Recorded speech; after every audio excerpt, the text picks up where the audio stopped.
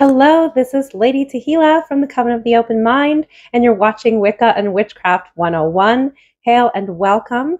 This is lecture 16, and today we are finally talking about modern witchcraft. We're going to start where we left off in the early modern era, talking about the witch hunt era, which many call the burning times, though it's a bit of a misnomer, so we'll talk about that. What drove that witch hunt era? We're going to bust some myths that are very popular about that era. We'll also talk about how the hunt eventually ended and led into the modern age, the late modern age, and the occult timeline that brought us Wicca as a religion. So before we start with the witch hunt era, I do want to put a trigger warning on the subject.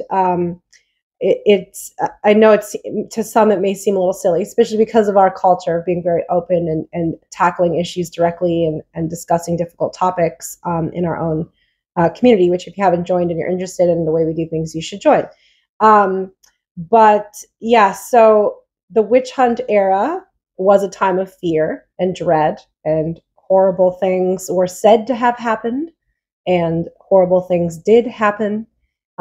If you want to, I will put what time stamp to skip ahead to in the description. You can skip to the late modern age when we start to talk about Wicca instead if you're not interested. But the witch hunt era was a major part of history for Wicca and witchcraft in general.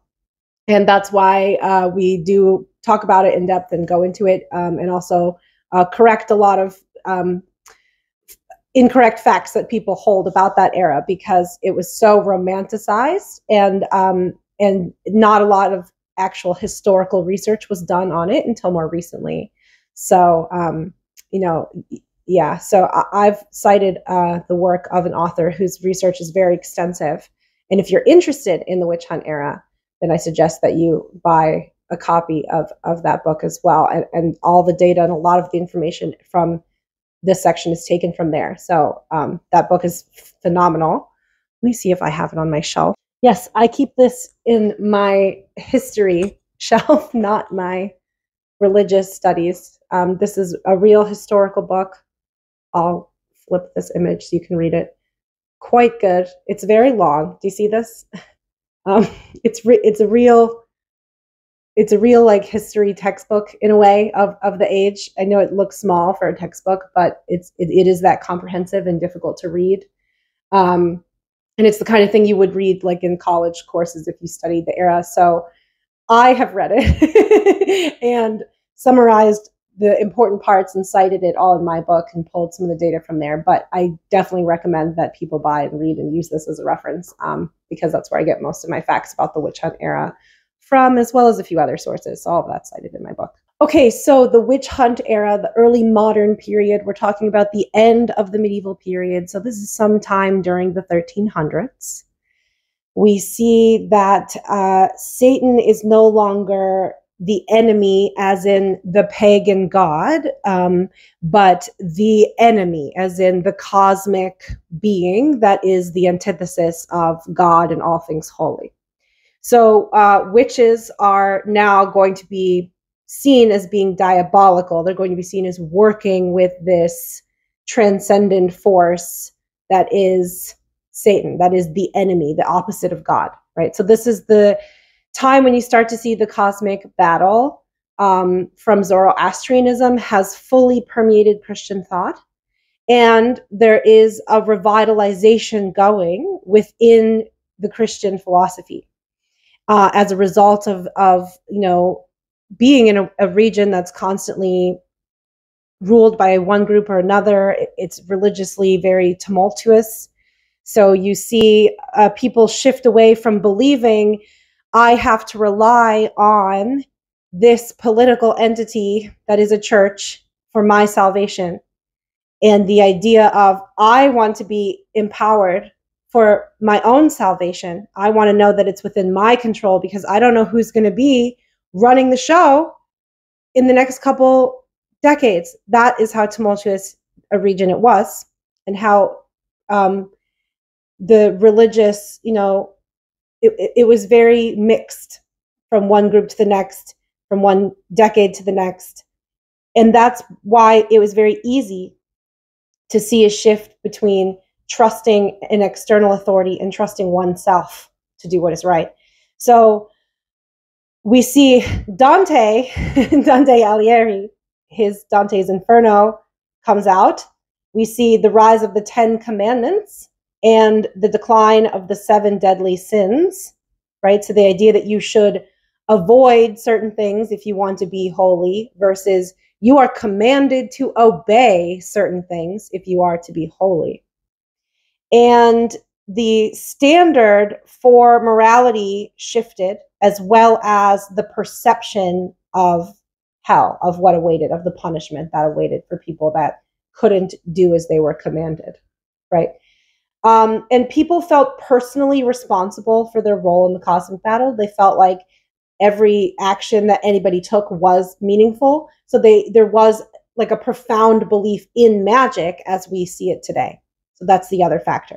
I want to take a minute and define some terms here. So diabolism means consorting with the devil. That's what it means. Maleficia are acts of dark magic, things that are intended to cause harm. And at first, it was like these were bad things that people could choose to do, whether they did magic or not. But in time, and we'll talk about the exact nature of that timeline and how propaganda largely drove this shift, but witches were eventually believed that they necessarily made pacts with the devil in order to obtain their powers or maintain their youth. And usually those powers were seen to be powers that they used over men. So one thing that also happened that we'll talk about is the publication of standard documentation that espoused all of this additional stuff as well. And that is where you see the claims of witches flying to the air on broomsticks or seducing men into premarital sex. And like, that's what witches did, right? So the notion that that's what witches did really came from like fear of women and fear of the power of womanhood and of the tempting nature of women, because now everyone is responsible for their own salvation, right? So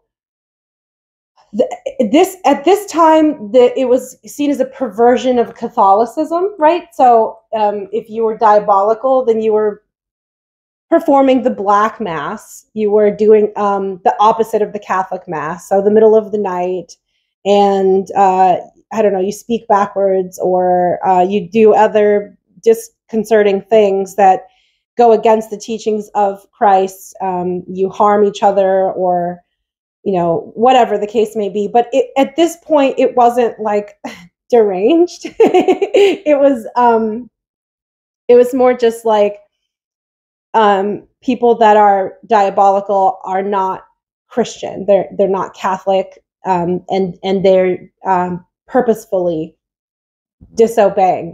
They're supporting the enemy. They're supporting the cosmic enemy, Satan. And that's how Zoroastrianism and Christianity merged. That's sort of like the crux of that combination, right? So this is when we see the rise of what will become the Protestant Revolution, which we'll talk about. So before we get to the religious philosophy stuff a little bit more detailed, I wanted to give you some actual dates, right? So we have 1324. Dame Quetelet in France.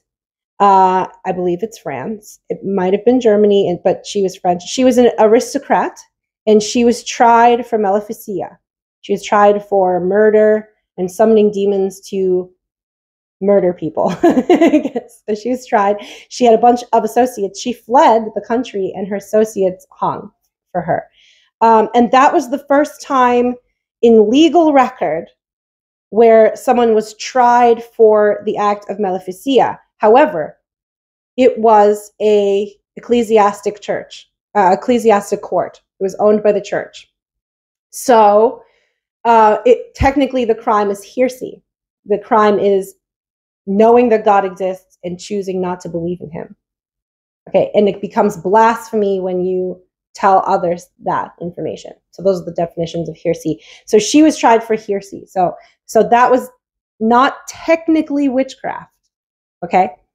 In 1397, Stedelin, who was probably a druid or some remnant of an older religion, was caught doing magic in the act, and he was a peasant, and he was tried in a secular court, and his crime was actually magic. It was the secular crime of magic. So he was technically the first witch to die in the witch hunt era, and that is in 1397.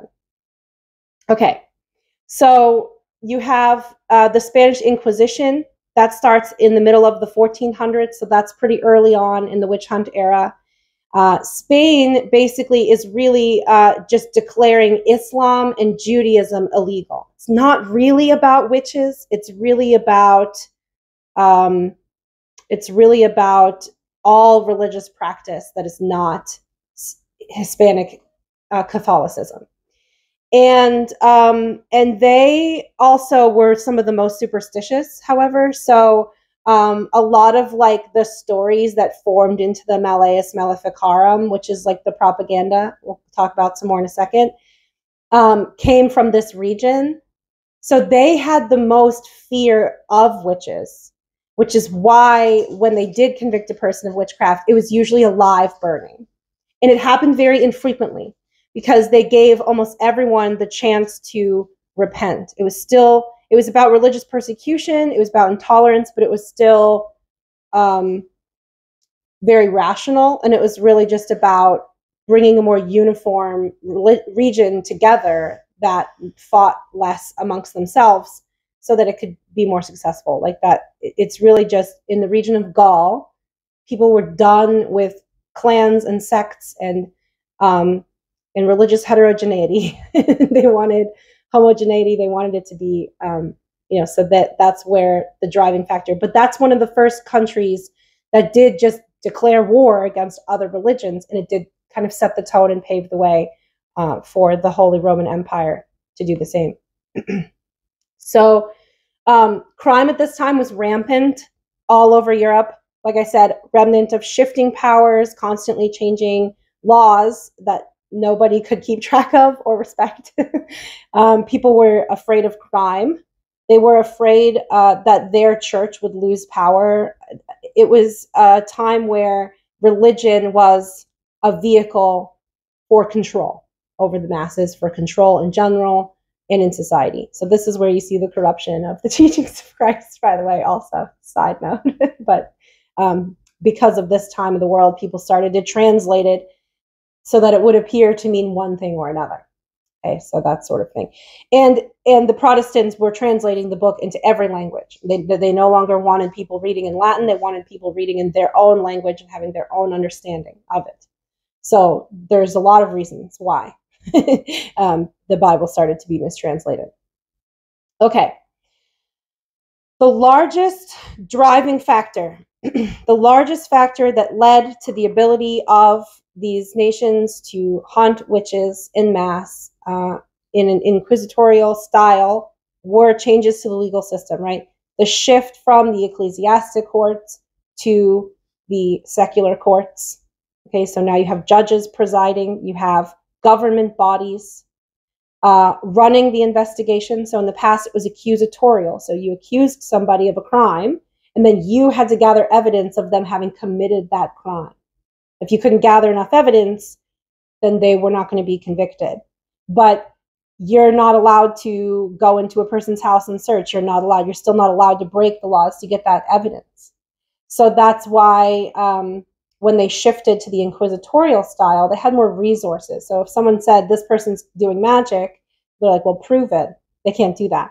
When they shifted to the inquisitorial style, now there are government representatives whose job it is to collect the evidence. And at the beginning, it required 2 eyewitnesses or a confession or both. So, confessions were not forthcoming. and having eyewitnesses to mental crimes like hearsay is impossible. So if someone's doing hearsay, then how would you even know that they're consorting with the devil in their dreams? How would you know? So they concluded the only rational thing to do would be to torture people to try to get confessions out of them. So as you can surmise, that was not a wise thing to believe. We'll talk about that and the psychology of that. But note that at this time, ordeals were no longer common, like the does she weigh as much as a duck kind of thing was very medieval. There were not a lot of witch hunts during the medieval period. There were some. It varies from region to region. But it was just only for people doing dark magic that are obviously hurting people or they're cursing people in the street. It was not irrational, really. And medieval witchcraft was constantly in flux and changing and evolving. So a lot of times it would just be like, well, I don't like her way of doing magic. She's different. She's new or something. It'd be like a midwife would lose a few newborns because there's some disease going around that she doesn't know about, but everyone would blame her and then they'd do an ordeal to see if she's a witch. So that did happen, but it was not widespread. It was not like a major thing, you know? So that's why when people think of the witch hunt era, they often think of that and like that sketch from Monty Python, but that's not like what we're talking about in the witch hunt era, which was a much darker time, really, even than that. So the other thing that they were no longer allowed to use was infamia, that you can't just point out that people don't like someone and be like, see, nobody trusts him. So obviously he did it. That's not a good enough reason to hang people anymore. So those are the changes that began to occur in all these various regions and finished occurring between the 1300s and 1400s sometime. And it allowed for the persecution to be government sanctioned. It allowed for it to be susceptible to interference from propaganda and religious bodies trying to control government bodies. A lot of the fear had to do with other sects that were not strictly Christian, like the Cathars and the Waldensians. They were largely Gnostic revival movements, and they were very popular.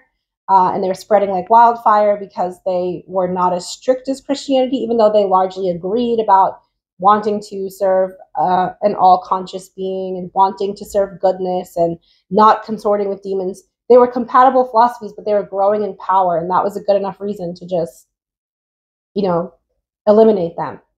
So they got pushed out of the region or were eliminated in time, and this sort of vehicleization of religion is what led to the propaganda that then drove the actual witch hunt era to come.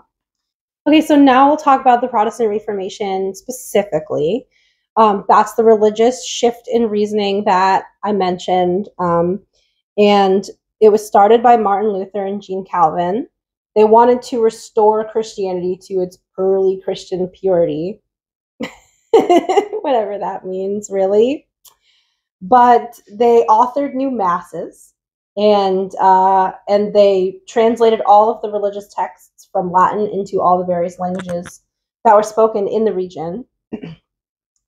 People saw the devil as being more important in daily life. It was a temptation to do non-pious acts, so the devil became less of a figure and more of an idea. It became seen as like the internal will over time as well. It started with this ideology shift and ended with the Hermeticists, so we'll come back to that. But the idea of inner divinity being aligned with Satan is something that has taken a long journey also. But they began to preach fire and brimstone. So they began to preach hell as a punishment and heaven as a reward. They started to take the Bible literally, even where it's mistranslated, and they were translating it into all these languages. So you can see why people began to believe that thou shalt not suffer a witch to live means burn any person I suspect of magic at the stake or I'm going to burn in hell, right? So that it was not people being irrational individually. So we'll come back to that. Any rejection of the Bible was seen as idol worship, and therefore consorting with Satan, therefore diabolism. Okay, any rejection of the Bible is devil worship. That is what they put forth with the Protestant Reformation. So people were living in constant fear that they were not going to be good enough to get into heaven. They constantly were wondering if they were righteous enough. And it gave the power of salvation back to man, back to individuals, and away from the Catholic leadership. So the Catholics hated it. The Catholics were like, oh, hell no. And in the regions where Catholicism and Protestantism coexisted, the fear was the greatest of all. And it was spurred by propaganda from the religious leadership. So there were political motives behind the witch hunts, and the witches sort of became the boogeyman, right? The witches, they were designed to make people live in fear, to make people turn to their church for salvation, because it's up to them to know what's right and what's wrong, but they can't tell. They can't always tell. So they better turn to their local church.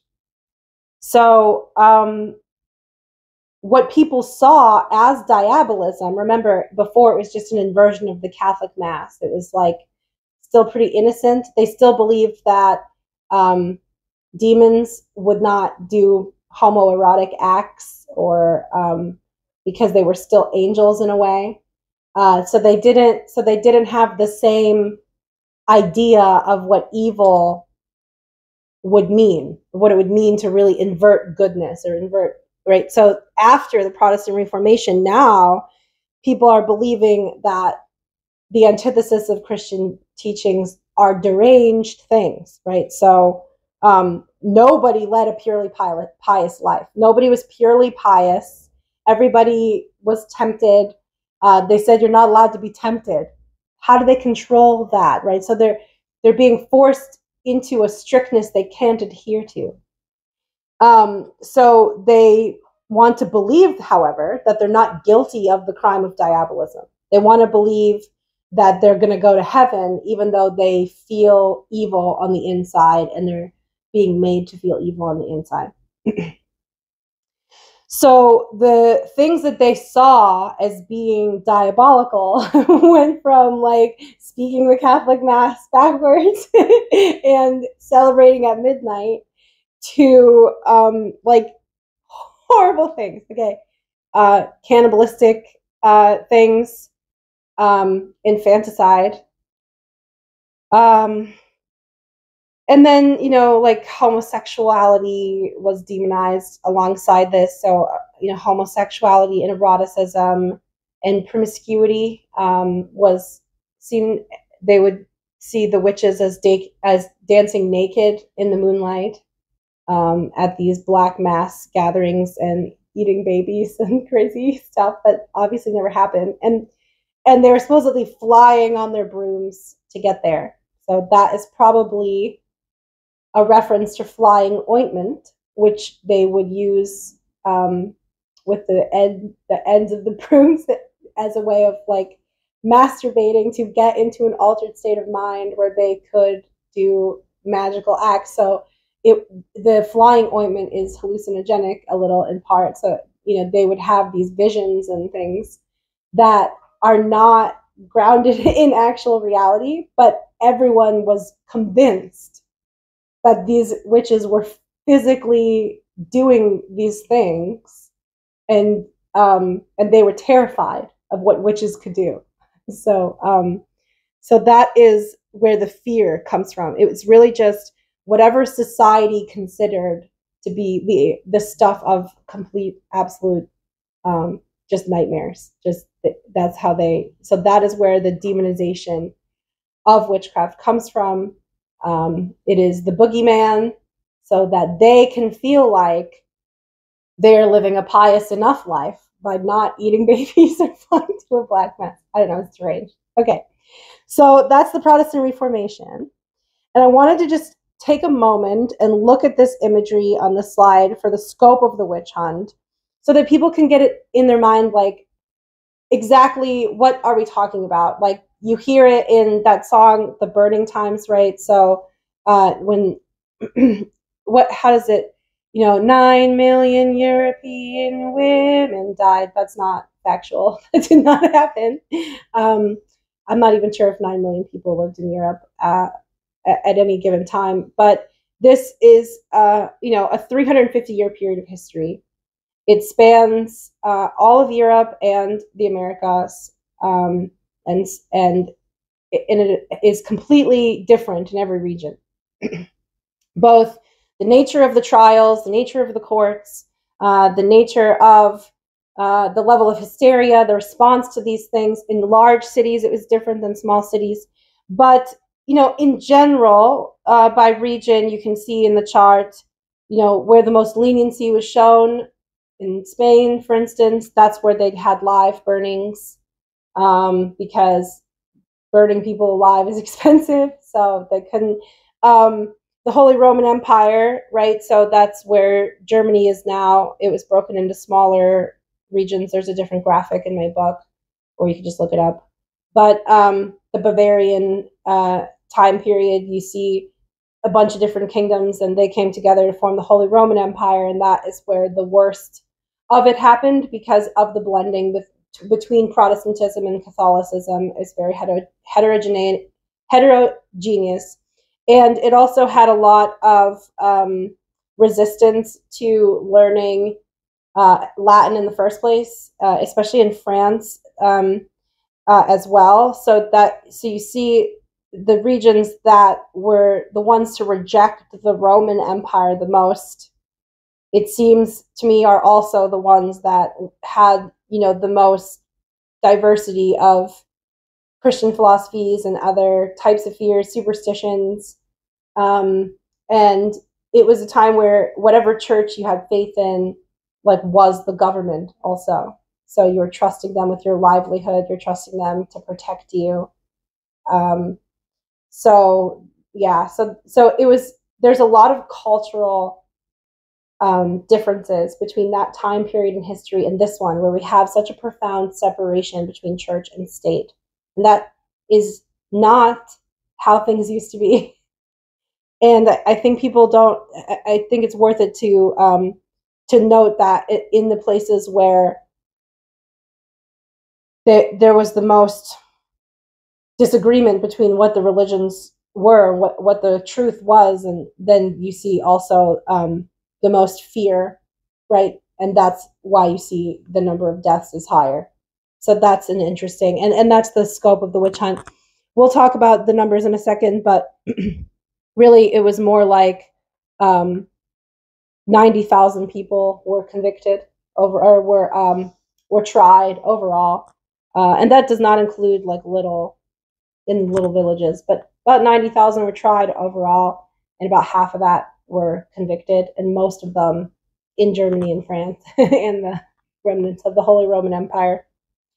Okay, so I want to take a minute and do some myth busting, because again, Gardner writes about this and gets it wrong. I think Doreen Valiente writes about this and quotes Gardner. I think most people write about this and quoted Gardner because he was an anthropologist, so he did study and read a lot, but the standard for historical works back then was not very high. So they get most of their knowledge from Margaret Murray, who we'll talk about in a second. And she was not a historian. She was not a very good historian. She wrote about stuff that wasn't her expertise. And there was just not good standards back then. So now we're looking at actual records and actual historical evidence, and it's all cited and well documented. And we know some things that, maybe pop culture gets wrong. And I think the most common belief is that most people were burned at the stake alive, and they will have past life visions of that having happened to them. I think that's a romanticization. Most people were hung. It was just cheaper to hang people. And then they were burnt en masse because they did believe that they had to destroy the body before the devil would be set free or whatever. There was some religious, but they did it in mass graves. Usually they didn't bury the ashes. there were no graves, and that's what made it cheaper, because they could just do it in a mass cremation. Live burnings did occur in Spain that had the fewest convictions. Like we talked about, usually live burnings were more common for wealthier people in society, because people were more interested in watching them die. That's really why. Okay, myth busting. The myth is that women lived in constant fear of being accused of witchcraft, and to some extent, they were afraid of that, especially midwives or people that were in a position that they could easily be blamed as a scapegoat, so that the lady of the house doesn't have to admit she's infertile or had an abortion or something. But most of the people were afraid of the witches themselves. Most people were actually just afraid of witches. So it was a time of fear because everyone was afraid of witches.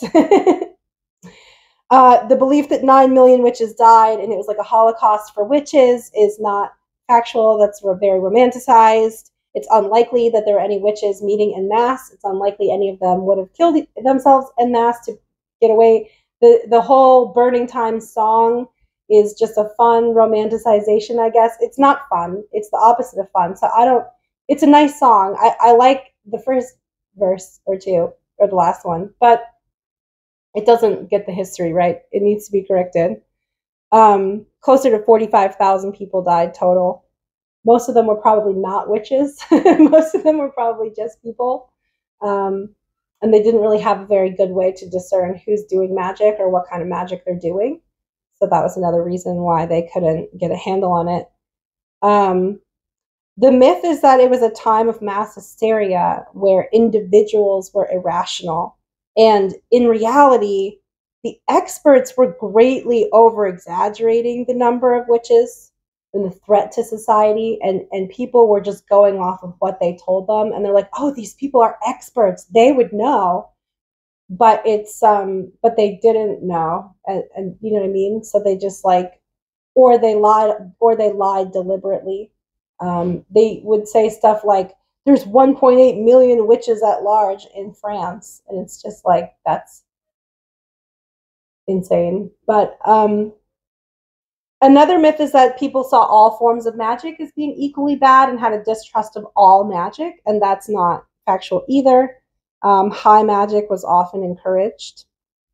High magic is magic that is done in the service of a king or a ruler of some kind. It's, the science, they called it a science of alchemy. The arts included astrology and enerscopy, which is the interpretation of dreams or the telling of prophecies. Usually for predictive benefit, but sometimes for psychological benefit too, sometimes like dream therapy. And it was all made use of by the learned elite, which were all men, because women were not allowed to learn. They were not allowed to write. They couldn't receive an education. Low magic is what common, uneducated, largely women practiced, using herbs to heal, creating charms or spells, handing out age-old adages and wisdoms that people would use in their daily lives. And that was the kind of witchcraft that was persecuted most of all. For one thing, because it was difficult for them to mount a defense. For another, because many of these women were older. Many of them were senile. There's a bunch of reasons coming up for why it was women more than men. But there is some socioeconomic bias. There is some of the fact that these women just couldn't defend themselves. So if a lady couldn't conceive of a child, it was easier to burn a witch than to confront the lady for not providing children to her husband, right? She's been cursed. It was stuff like that, right? Because the way that they treated women was batshit. So that's pretty much the extent. Divination was always forbidden, however. Divination was seen as a means of fortune telling. Ever since the start of the modern age, divination was considered diabolical, was considered soothsaying or fortune telling, which is, consorting with spirits and demons, and that's not allowed.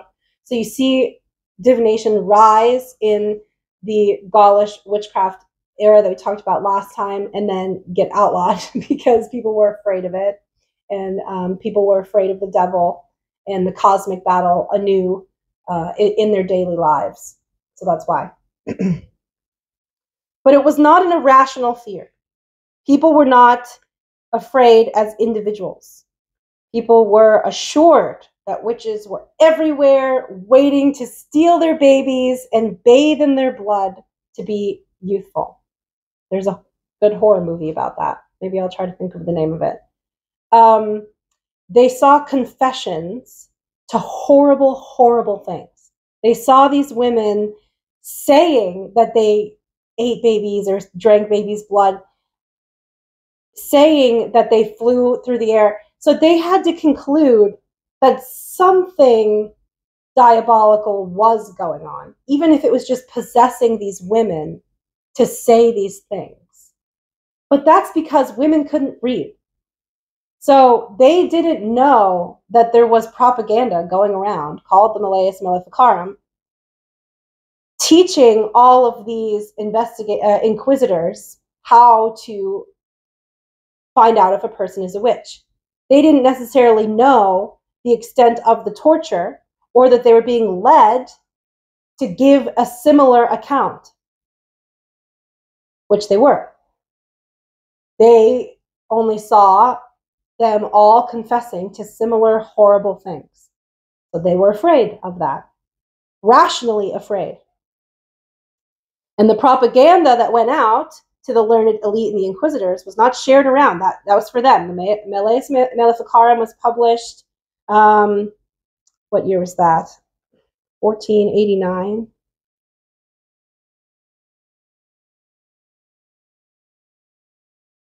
It's in the timeline, isn't it? 1487. It was published in 1487. So that was when it started to heat up. That was when people were very afraid.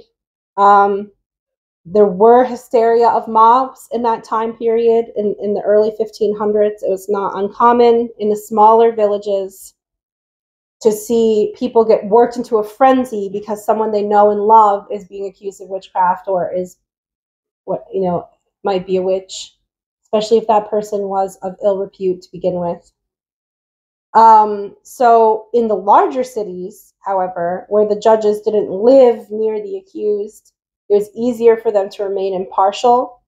So you see fewer convictions. You see similar numbers of trials or accusations. You see more of them get acquitted. You see more of them be not guilty in the larger cities. And you see less hysteria all around.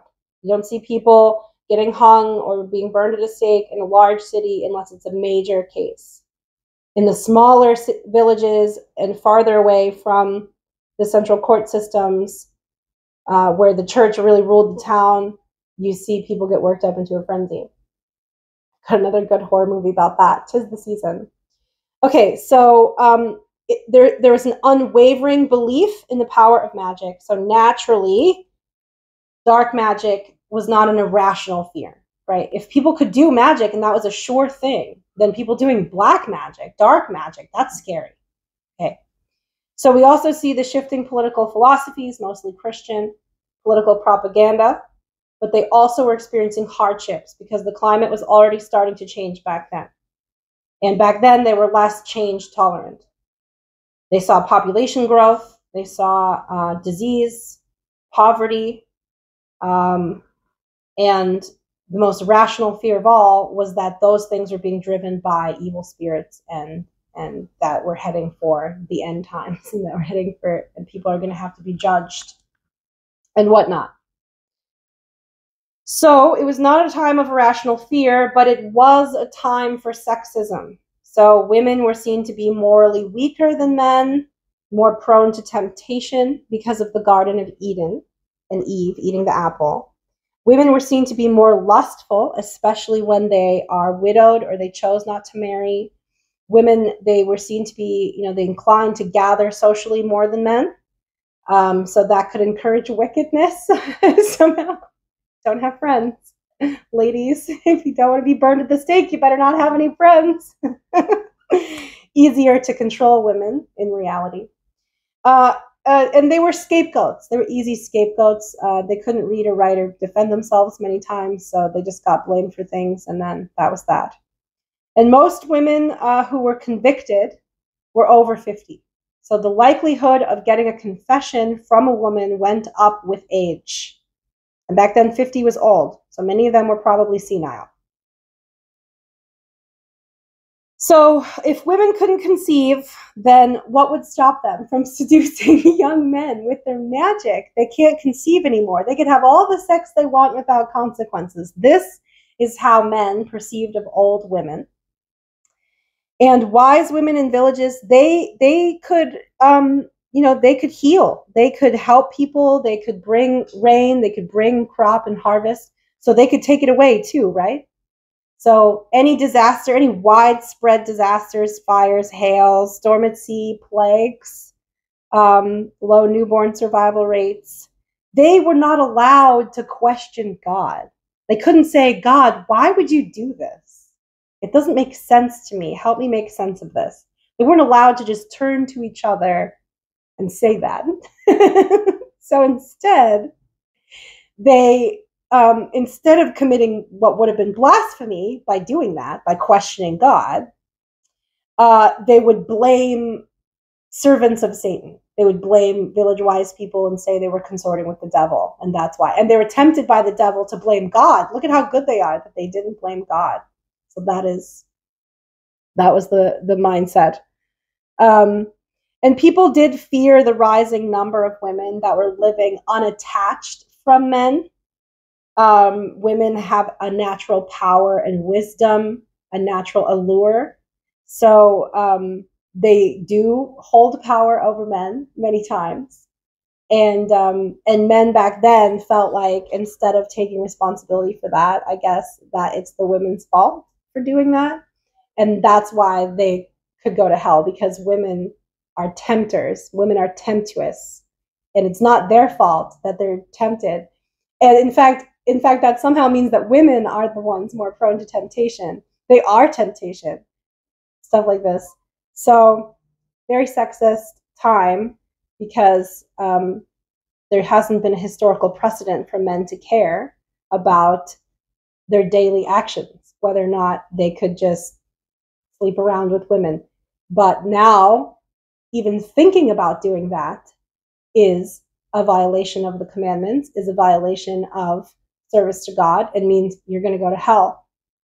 So now they have to blame someone that's not themselves for something they've never mastered. And that is why we see the rise in victim blaming culture. It comes from the early modern age. Okay.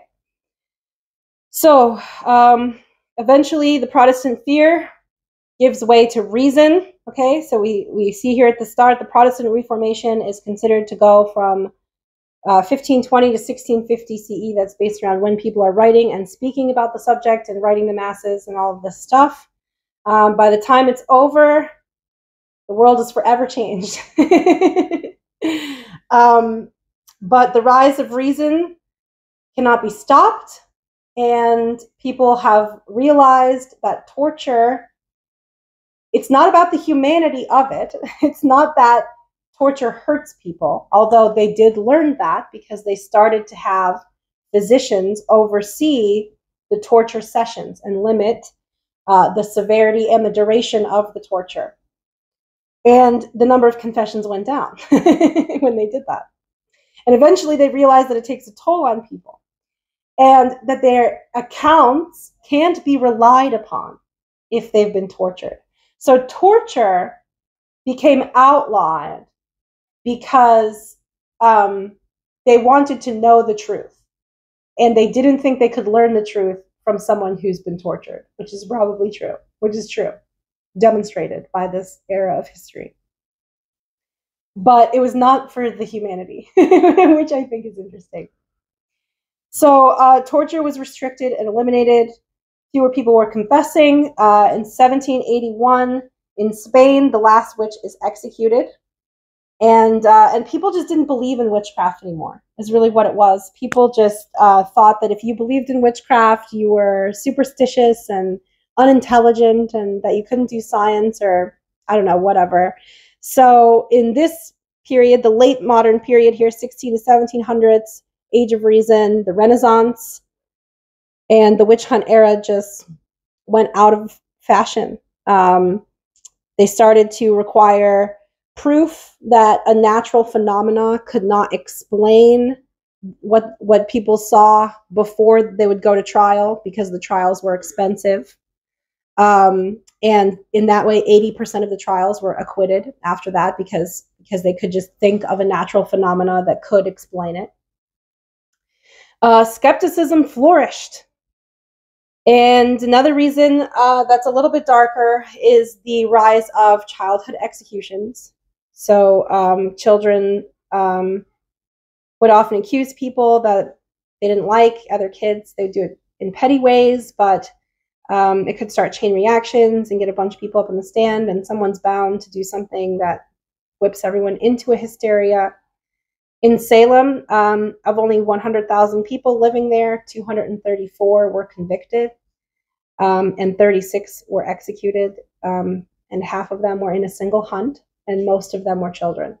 So that's a significant amount of the population. And people really just didn't feel right after that. They wiped the records clean a few years later, because they didn't feel right. They felt like had been an injustice, and that the kids were just kids. And they immediately banned witch hunts and decriminalized witchcraft after that. And now Salem, Massachusetts, is actually one of the largest pagan communities in America, or maybe even the world. So, that the rise of child trials and child persecutions is one reason why people couldn't stomach the witch hunt anymore. The role of torture, the corroborating evidence began to be required. If you named an accused, there needed to be corroborating evidence of them doing something diabolical to put them in the stand themselves. So people just, countries went to war, regimes were changing, the modern world was really forming, modern language was coming to be, and modern culture, and it just, people were spending resources elsewhere. They were more interested in trade. A lot of ocean culture was on the rise, and the idea of being a sailor. Pirates were much more feared during this time than witches, because they were doing things that were heinous, that were obviously bad. So most people preferred to scapegoat pirates by the stage. But it just fizzled, really, is the way it ended. So the witch hunt era, in summary, I think it's a large-scale government operation designed to silence dissenting parties on the basis of religion, as well as to facilitate discrimination against certain groups, largely unmarried or widowed women and homosexual men. Most were not burned at the stake, but hung and then mass cremated. Of the 90,000 or so who were tried, about 45,000 were convicted and executed during a 350-year period that spanned all of Europe and part of America. Not 9 million like other authors have read. And you will see incorrect figures like that, where they come from. I'll tell you in a moment where they came from. You'll also see the burning times written places. That's a misnomer. It was not worse than the Holocaust. People were not mercilessly slaughtered for no reason. But there were tax and government agencies that were irrational or driven by political motives that made use of irrationality to influence people on a large scale. There was some hysteria in smaller villages, but it's really not how it's portrayed at Hollywood. There's no way to know for sure how many of these people were witches, the 45,000 who died. There's no way to know. And it's really not as brutal as people think. It's still a time ripe with fear and superstition and irrationality, and people often did accuse each other for emotional reasons, or to avoid blaming God. They accused each other under the duress of torture. And all the fear did drive witchcraft underground. Some traditions may have survived orally from mother to grandmother or granddaughter. It's unlikely that there's any tomes that actually date back this far. Most of the tomes that people have date to like the early 1900s or late 1800s, but they want to say that they're much older. Most of the people who would have practiced witchcraft throughout this time would have been illiterate. They would not have been able to write stuff down, or they would have been like Cornelius Agrippa. They would have been in the service of kings, like writing about the occult arts before they were called that. And Agrippa was writing in the 1500s, so we're going to come back to him in a second, but he did write during the modern age, and now we're going to go, shift into the postmodern age. Very end of the modern age, the late modern age, we have in the 1800s, the rise of the occult arts. We see that, the witch hunt is romanticized, witchcraft as well. Feminism is on the rise in the world. We see people like Susan B. Anthony and Gage, what's her name? Matilda are writing and talking and giving speeches about women's rights, and the women's suffragette movement is in full swing. People have sympathy for the witches in the past. People became more open-minded with a new capability for understanding. So they came back to witchcraft now believing, well, maybe there is something to witchcraft. Maybe I should try to understand what it is they're really doing, as opposed to, I don't understand this, so it's Satan. And it should die, or whatever. So there's someone who is writing at the end of this time period in France called Jules Michelet, and he romanticized the witch hunt most of all, and probably was the most influential. And he wrote about also, the balance between women and men, and the ability of women to be spiritual leaders and to be spiritual, not just witches, but people with spiritual intelligence. And he wrote, Le prêtre entrevoit, bien que le péril, l'ennemi la revêtait, les redoutable, et dans celle qui fait semblant mépriser la prêtresse de la nature. The priest perceives well that the peril, the enemy, the formidable rival, is in that which he pretends to despise, the priestess of nature. So he put forth the idea that man didn't persecute witches or women, most of them were women, because of their devilry, but because of man's own fear over the females, the inherent power over creation that women possess. Female creative ability was what they feared. And that's why they weren't allowed to learn, and that's why they weren't allowed to lead. Fear.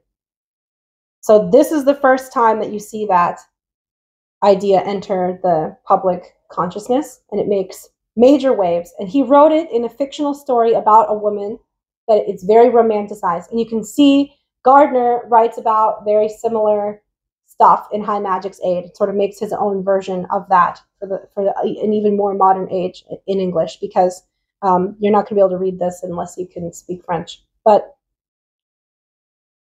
that is Michelet, who we will come back to in a moment. He's relevant once again to the evolution of the occult arts. But this is how he influenced witchcraft and Wicca subsequently, by romanticizing the witch and humanizing her. And then we see the witch cult hypothesis, which Margaret Murray writes about. So I'm going to come back to the occult time frame between 1500 and 1900 that explains how we get to Wicca in a moment. But for now, let's just focus on the witch cult side of things. Why do people think that Wicca is itself an age-old religion? Well, because Margaret Murray, who was an Egyptologist, was writing down that people in Proto-Celtic Europe were doing modern witchcraft. And that somehow they were organized even throughout the bulk of the medieval and early modern periods, which we definitely know is not factual. But she wrote down that it happened, and she used the word coven for the first time, and she talked about initiation. So her witch cult hypothesis, it's pretty much bull, but that there's no sects of witches meeting throughout the medieval ages. But people did gather in the ancient days, in proto or pre-Celtic Europe. Someone prefers I use that language, whatever. Back before it was Celtic, the ancestors of the Celts were likely celebrating the changing of the seasons. They were celebrating in a more shamanic way that was less magical. It was less like the depiction of witchcraft we see today with a woman standing in the middle directing energy. It was more just like a gathering to celebrate the changing seasons. We don't have any idea if they did any kind of ritual or what it would have looked like, but probably not like anything that we do in the modern age is a good guess. And Margaret Murray also took the confessions made under torture as being certainly true because they're all uniform. And how could they all be uniform when there was no propaganda? But there was propaganda, so she's wrong about that as well. And she's wrong about a bunch of things. But the ideas that she gave us, she is right about in the future. So we do have covens, and we do initiations, and all of that we all like and adopted and are happy to do. And Gardner learned it from her, believing that it was true of the past. So in a way, Margaret Murray gives us that from her transcendent imagination, I guess. Okay, now let's take a moment and talk about that time period between 1500 and 1900, where we go from alchemy and astrology and dream interpretation to Hermeticism and the occult arts, and even Satanism as well. So Cornelius Agrippa is writing the 3 books of the occult magician, or whatever it's called. It's in French or Frankish.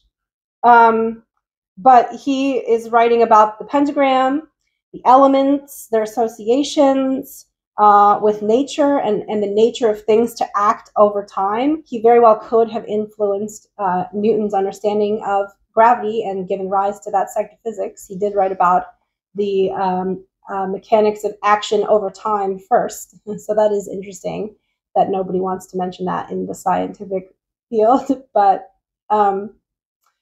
dual elements of nature is another one that he was exploring, but didn't really espouse much of.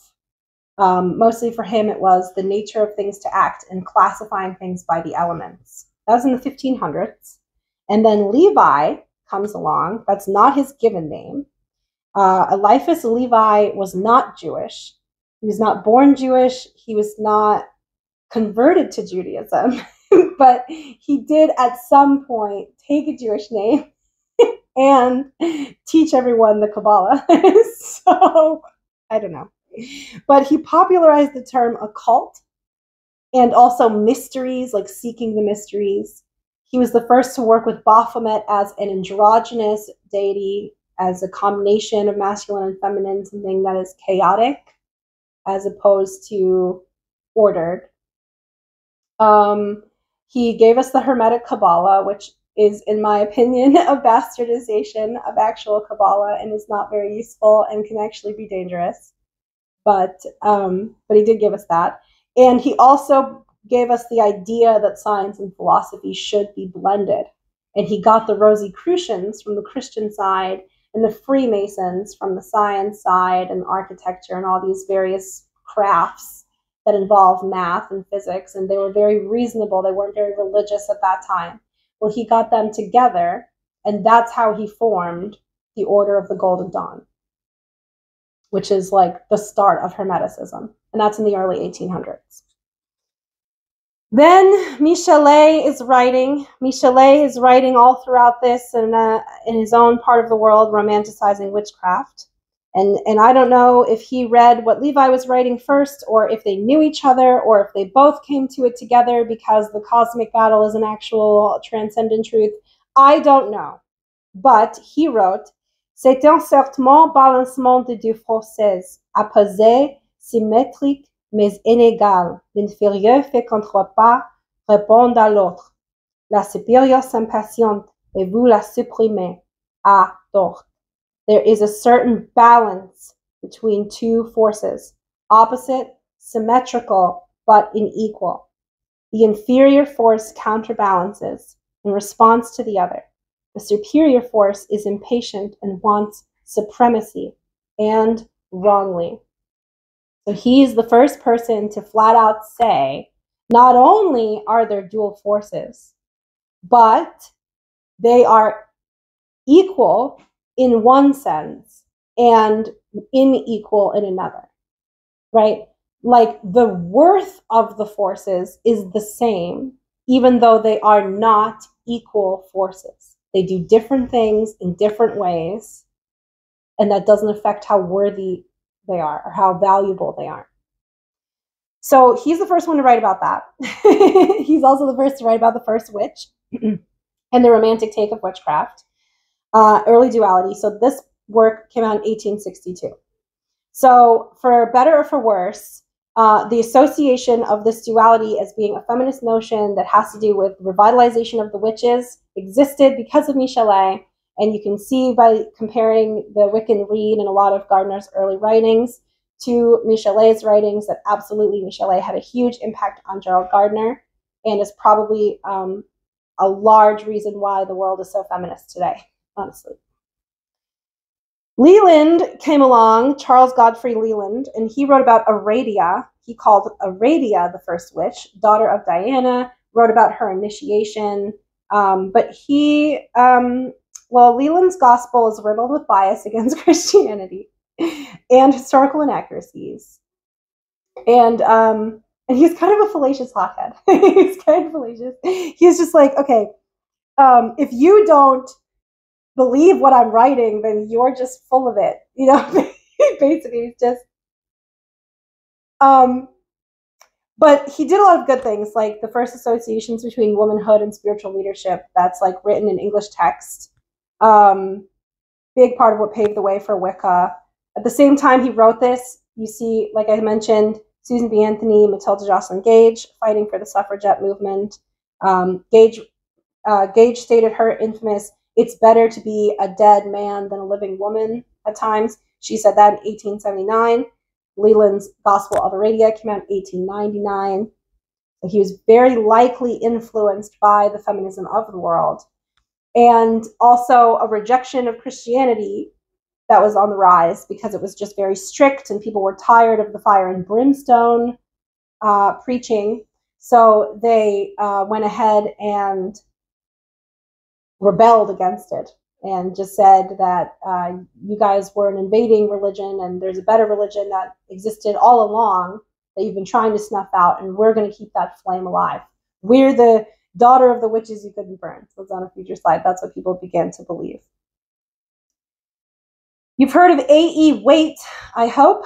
He's the author of the tarot card deck that everyone loves, the classic style Rider-Waite deck. That's the Waite. He joined the Order of the Golden Dawn in the 1900s and learned alongside Crowley and Gardner, who joined a little bit later than them and was a lot younger than them. Crowley left just a couple years after Gardner joined and wrote Liber Alvel Vegas, "Do what thou wilt shall be the whole of the law." And that is the foundation of the Order of Thelema, which then became the Illuminates of Thanatos and the Levian Satanism. So he started that mentality in 1904. That's around the same time that Anne Rind is writing I Am Not My Brother's Keeper. And the world is tired of feeling responsible for each other and wants a change So they are looking for morality that is not based around some objective code. Now, and the Protestants paved the way for this. Okay, the Protestants paved the way for this when they said that it's up to any individual to get into heaven or hell. And now people are saying, well, not only is it up to the individual to get into heaven or hell, but it's also up to me if there is a heaven or a hell. And that was also fueled by Descartes, who is a big philosopher around this time period. He's writing about I think, therefore I am, and subjective morality and what it means to define your own reality. So we see an ability for looking at oneself as the master of one's reality, as the master of one's decisions, as the master of one's fate, are all ideas that can enter the greater consciousness of humanity at this time. So many consider Crowley to be the father of modern Satanism. Many would call LaVey that role. But both of them are very influential. Now, Gardner, he started with the Golden Dawn, but he branched off. He liked Murray's writings. He's very feminist for the time. So he wanted to do something else. And he took a bunch of Rosicrucians, like Sabine. What's her name again? Rosamund Sabine is one of the witches who probably founded the New Forest Coven in the 1930s, which is probably one of the first covens ever founded. And she was an ex-Rosicrucian who did the Golden Dawn for a bit, who left with Gardner to form a coven, though Gardner claims that he was abducted by that coven and initiated in like a mysterious ceremony, but there's no actual evidence of that. So it's likely that he like started the coven and then just like told people that as a way to like increase the hype for like what an initiation means and what it means to be in a coven, because a lot of people were like coming to adopt this same philosophy and the same mentality, but he wanted the authority over what it means to be Wiccan to rest with him.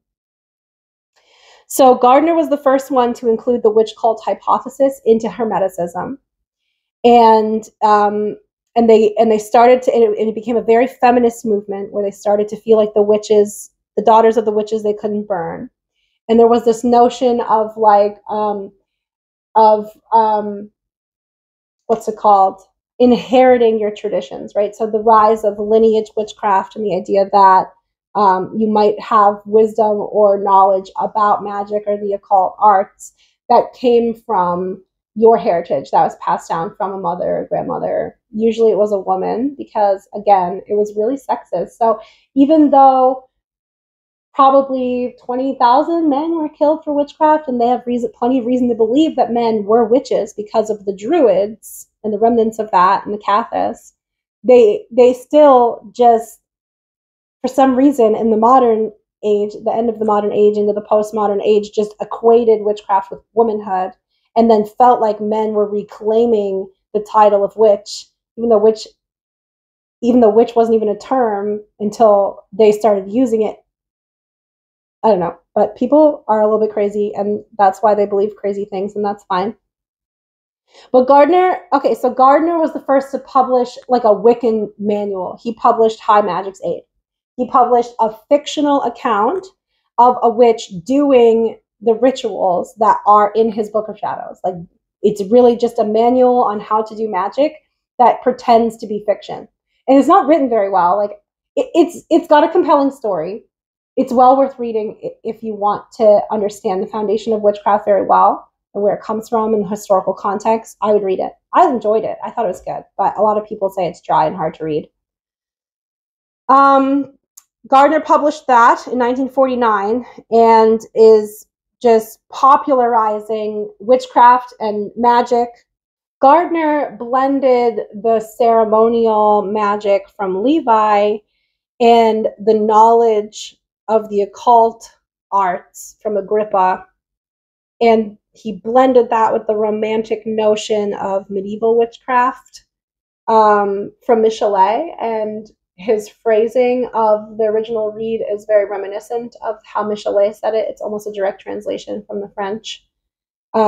He also blended in the witch cult hypothesis and the ideas of covens and initiations from Margaret Murray, and her notion of fertility as well, saying these were ancient fertility practices. These people wanted the crop they wanted, and she was probably right about that part of it, right? So it was difficult for people to know when someone was wrong, when they were right part of the time, especially back then, when they had lower standards of research and less ability to fact check with the internet. So that's where Wicca comes from. So High Magic's Aid was basically a manual presented as fiction because it was illegal to write about witchcraft at the time. And when Wicca became legal in the next few years, because Winston Churchill was a big fan of the occult, I think that's what happened. But so in the early 1950s, Gardner's publishing nonfiction, and Witchcraft Today is one of these first publications. And it's the first one to use the term Wicca on print, with one C though.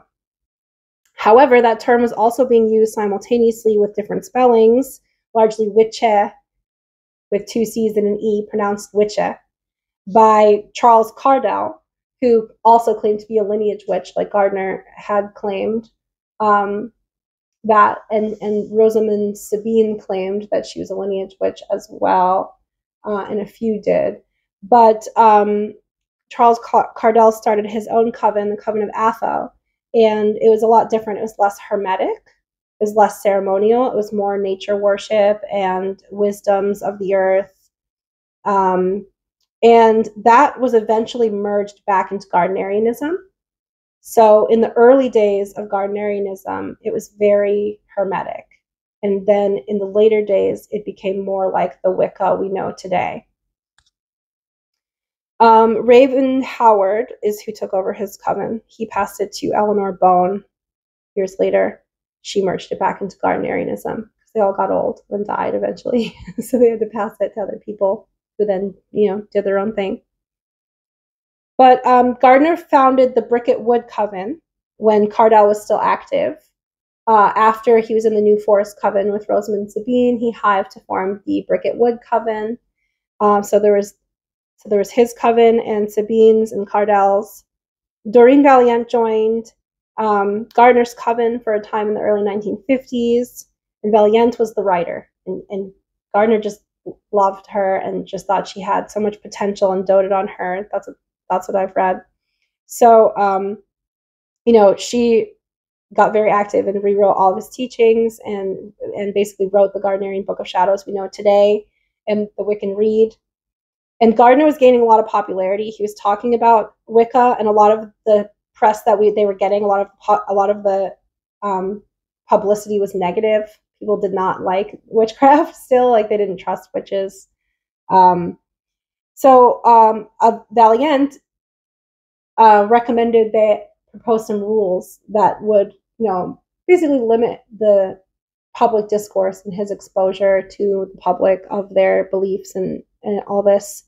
But Gardner replied to her saying that there already were rules, and the rules were basically just things he definitely came up with on the fly to limit her power as a high priestess. So she was fed up with him after that because he wouldn't listen to her about the publicity, and she didn't want to do that anymore. So she left in 1957, which was a major divide for the Wiccan community. And Wicca as a religion may not have survived this if not for Doreen Valiente's subsequent work in later years to get people writing and get people, disseminating the ideas and not just hoarding them amongst themselves. So she tried Cardell's Cult of Atho, but she ultimately decided to be a solitary witch. So when Doreen Valiente uttered the Witch's Read in her 1964 speech, and then again in her subsequent book, Witchcraft for Tomorrow, this is the mother of modern witchcraft. When she was giving those wisdoms to the world, was a solitary witch. She was a solitary witch for most of her life.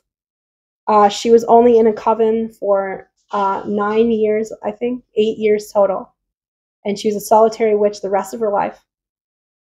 She did make amends with Gardner before his passing in 1964, but she never tried to rejoin that coven or form her own coven. She just did her own thing after that. So she's amazing. So then Wicca spread to the world. Wicca spread to the masses on the wings of the free love movement as the eagle soars. And political activism and solitary practice and the support of solitary practice and the fact that it was an open tradition that anyone could practice in their own way is what allowed Wicca to become so popular and so mainstream. A few people who are classic authors, you know, Alex Sanders, rather, in Alexandrian Wicca, and his students, the Farrars.